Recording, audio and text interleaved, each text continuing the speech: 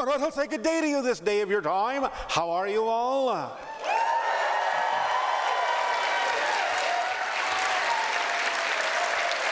right. All right, we'll take that as an okay. We thank you all with deep appreciation for the co-creation this day of your time of this interaction and the allowance of this transmission. Our unconditional love to you all, and let us begin. We have titled this transmission, Sedona, the Interdimensional City.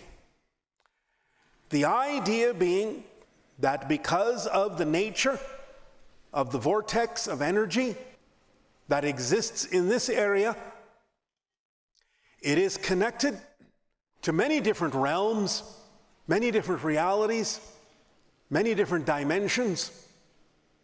And so we would like to discuss the ways in which you may use this portal, this energy, to connect to more of yourself, bring more of yourself through, that being your greater self, not just your physical minds, but connecting more readily with your higher mind, with your greater being, with parallel realities, with Source, and your guides, and all who are willing to be of assistance to you.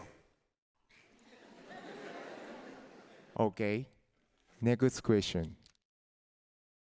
2 days ago, a friend of mine took a photo of the moon in Los Angeles, and there was a triangle UFO.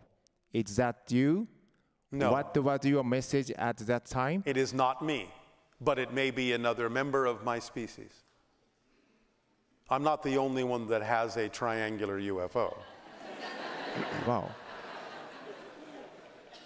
Oh, I see. My ship is still exactly above us now in Sedona. Mm-hmm. Above Bell Rock. How far? Yeah. At this particular moment, 1,000 feet. Oh. Cross. 900 feet. Wow. Great. 800 feet.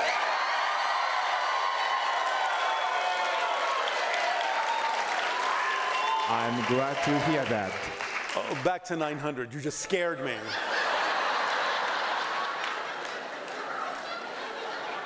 $700 feet. Oh.